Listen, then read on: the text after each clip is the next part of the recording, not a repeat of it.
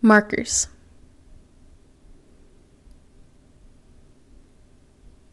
In EmEditor version 11, users can set highlight strings with the Markers feature. You can enable the Markers toolbar on the context menus by right-clicking on the Toolbar menu. Let's try to add text to the Markers toolbar. In the context menu displayed by right-clicking, selecting Add to Markers allows you to add the selected text or the word at the cursor position to the list of markers. The list of markers is displayed in the new Markers toolbar. Alternatively, you can drag and drop the selected text to the Markers toolbar to add the text to the list of markers.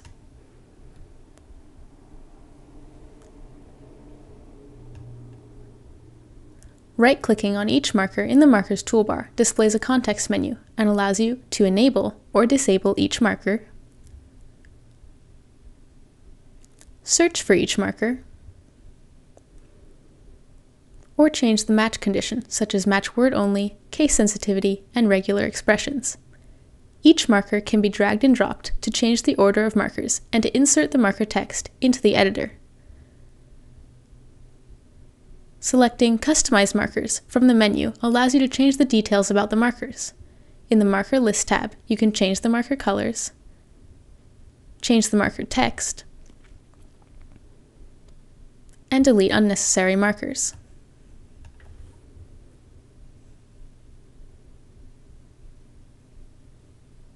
Auto Marker. The Auto Marker is a new feature to automatically highlight text that is the same as the selected text.